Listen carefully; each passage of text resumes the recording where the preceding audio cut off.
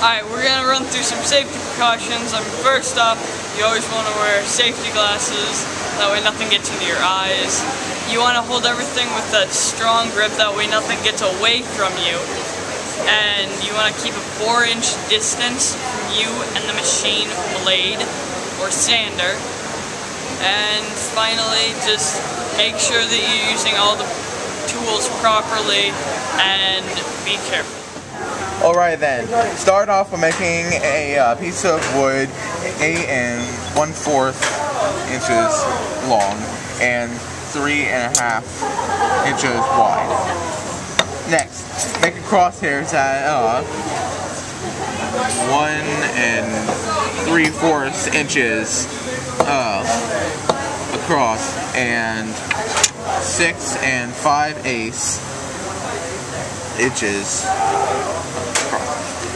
Okay, now you want to make this crosshairs at the opposite end of where you'll be making your 40-degree cut. Okay. Alright, so first you guys are going to want to make sure that you have approved safety goggles on, and right now we're going to be making our straight cut, cross cut on this board. So you're going to make sure that you're pressing against the fence and down on the table, and make sure, just check before, that your blade is going to be centered right on that line. After this, make sure your fingers are 4 inches away. Bring the blade down.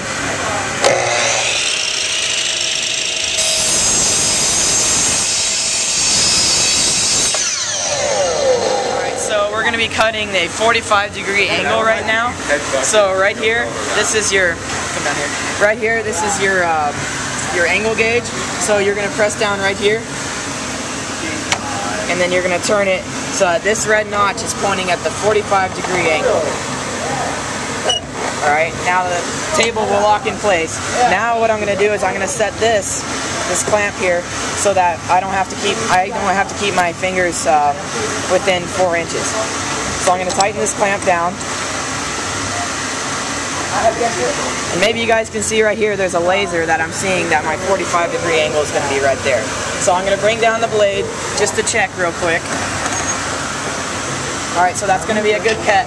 So I'm going to press against the fence and down on the table and go ahead and do my cut.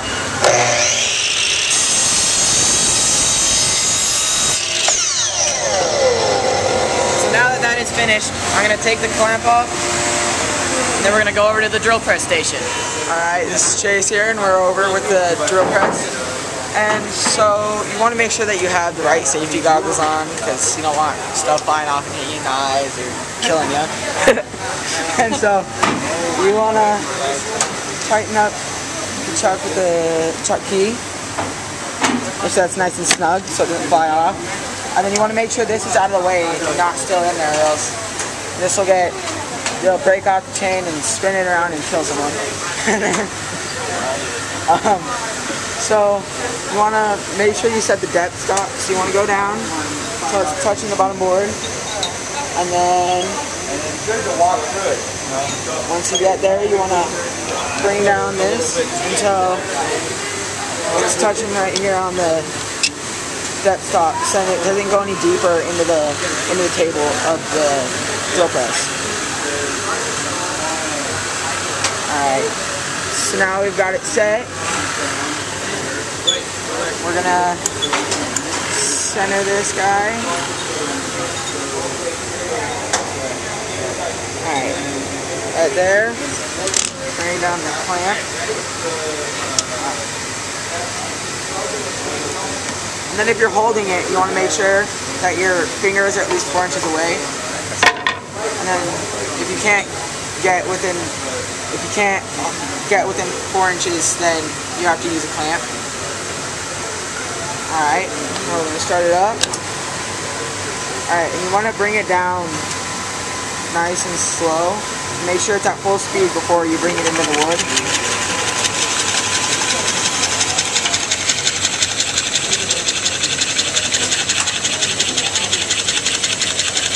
You can back it out if you need to, just a little. Go back in.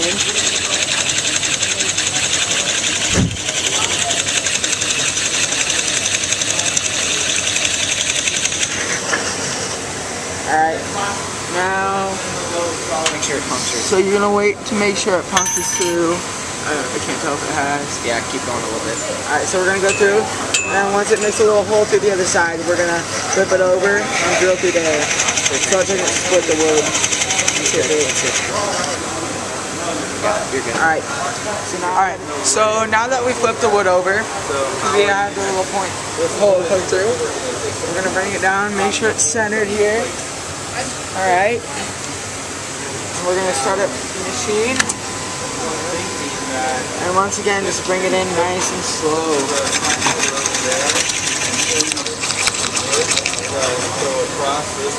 Alright.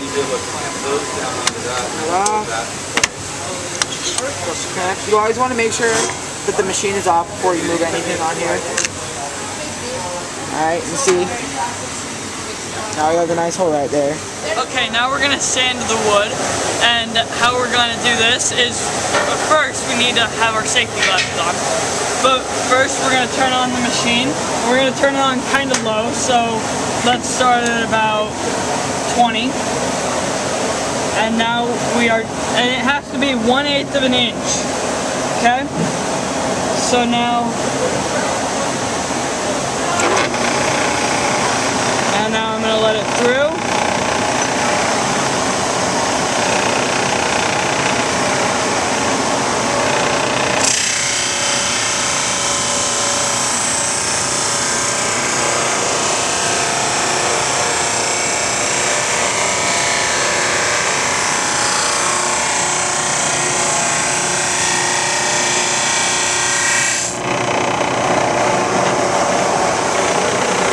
Let's do it on the other side real quick.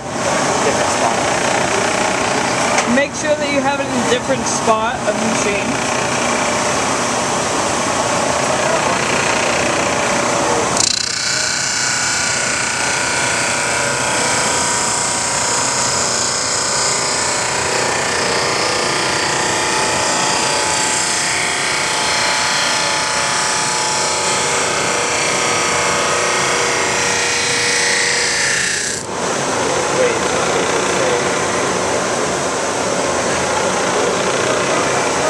And you want to do this until each side is smooth.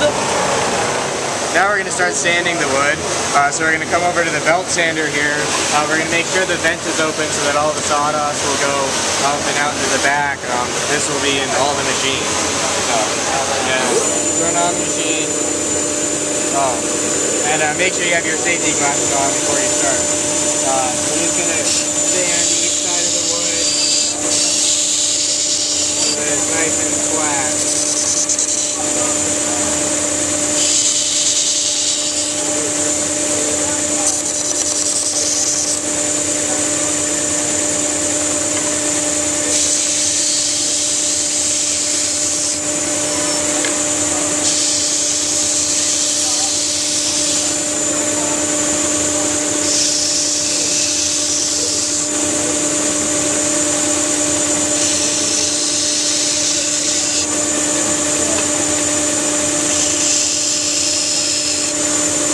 Be especially careful on this edge so you don't break it off, because that will unbalance the magic bottle holder. Alright, so we're going to be sanding a little bit. There's not really any safety precautions for this. Just be sure to wear safety goggles just in case. Alright, so what you're going to do is you're kind of going to want to feel for any lines or rough spots that the rough sander did not use. You're going to try to use a rotary motion to get all those spots out. Just like this.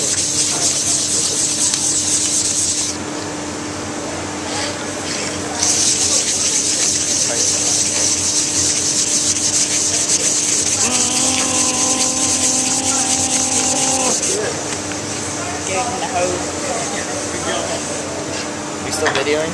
Yeah. Alright, now you're going to want to do your inside edge, so kind of go like that.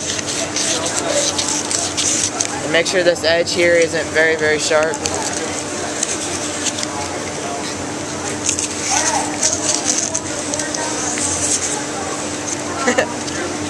Alright. Okay, so you need make sure you have your safety glasses on, and we're gonna stain this with some vegetable oil here. Oh gosh. kill me. Okay. So, you want to get it on there? You just want to rub it in a circular motion, just little circles.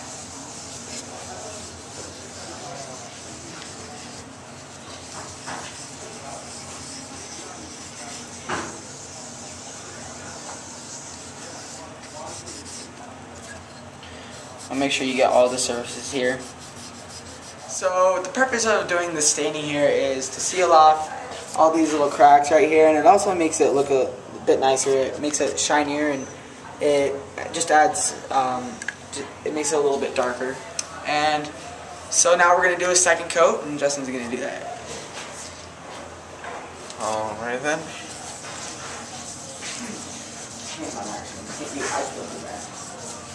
So this is the magic bottle holder working. Good.